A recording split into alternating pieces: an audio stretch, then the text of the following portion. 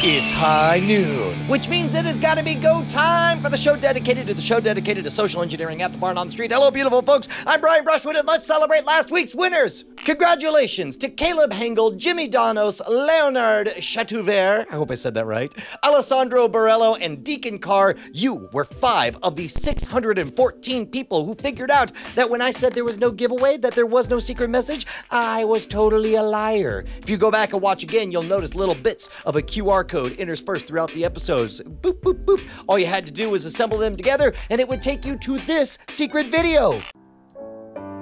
Aha! Of course there's a giveaway. There's always a giveaway. And then of course there's a secret message. There's always a secret message. And you are part of the elite secret inner circle who made it to this video, which guess what? Means you're going to be in a secret drawing all by yourself. So this week on the Modern Rogue, Jason and I explored Miraculin, the incredible substance inside of miracle fruit berries that actually coats your tongue and actually blocks out sour and bitter tastes, making everything taste like candy. It was incredible. You will not believe this. Check this out.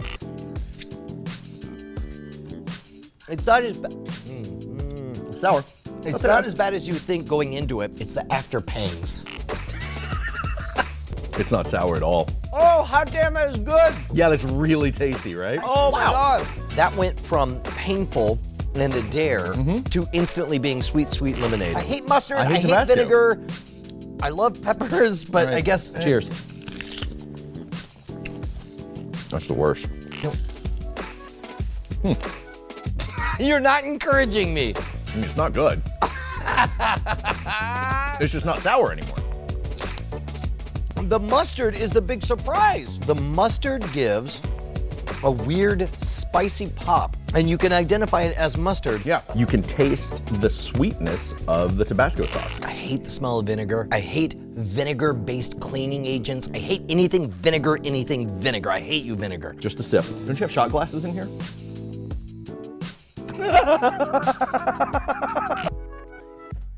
This is like a novelty drink. There is still the distinct hint of vinegar there. If you told me on that first hit that I was having some new formulation of lemon lime Gatorade, I would have believed you. I will not.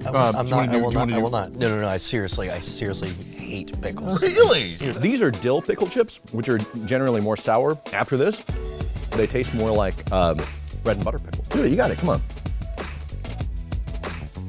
Are you kidding me? Everything I hate about pickles is not happening right now. I am not experiencing the pain of the saliva rush. This is a very novel experience. Right on. If you've never experienced it, doing a miracle fruit taste test is an absolute freaking blast. The whole experience lasts around 45 minutes, and it is something you will never forget. It is like magic. I hate vinegar. Drank that stuff, felt like Gatorade. But don't take my word for it. I cannot recommend enough that you have this experience as well. And now you can. If you head on over to scamstuff.com, that's gear for the Modern Rogue. We now have those miracle fruit tablets available, and you could get them and look like a badass, have a whole party. You got enough to give everyone. And then it's like you're taking drugs in the 1960s. You're like, Grandpa, I'm not the only one fighting the system. Can we do another take on that?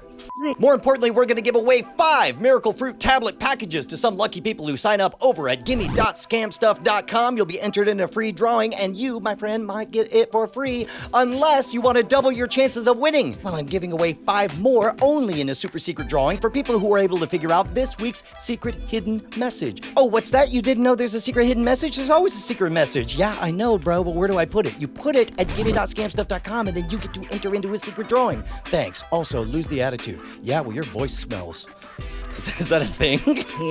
Last week, we announced our super colossal international t-shirt design challenge face-off. I challenged you guys to put together the ultimate t-shirt that the Modern Rogue should be proud to wear. Something that says you're one of us, but looks cool enough to be worn in public. I told you the deadline to enter was going to be June 27th, and I promised that whoever was selected would get 3 whole months of every single brand new release on scamstuff.com absolutely free. And you guys have delivered the goods, man. Over 150 different submissions and counting.